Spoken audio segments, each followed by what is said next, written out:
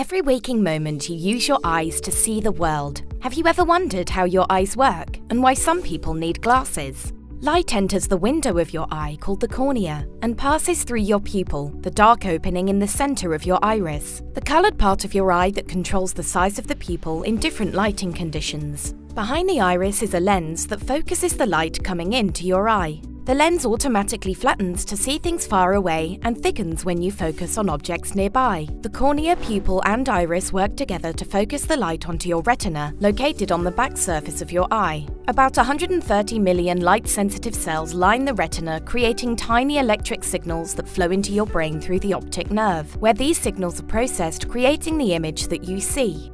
What is blurry vision, and why does up to 35% of the world's population have it? The blurriness is caused by the shape of your eye. Too long, the light will focus in front of the retina, causing objects far away to appear blurry. Too short, the light will focus past the retina, causing objects to appear blurry if they are too close. If your cornea is not smooth, the light will have multiple focal points around your retina.